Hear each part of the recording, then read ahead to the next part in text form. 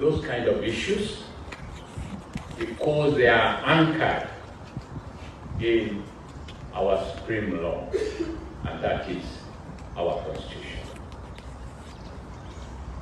When I was with you, the last time when I said, this is the last time I am addressing you as a Vice Chancellor, I knew what was coming, and it came with the fury. I don't want to say exactly what happened, but for you to see me here alive is a miracle.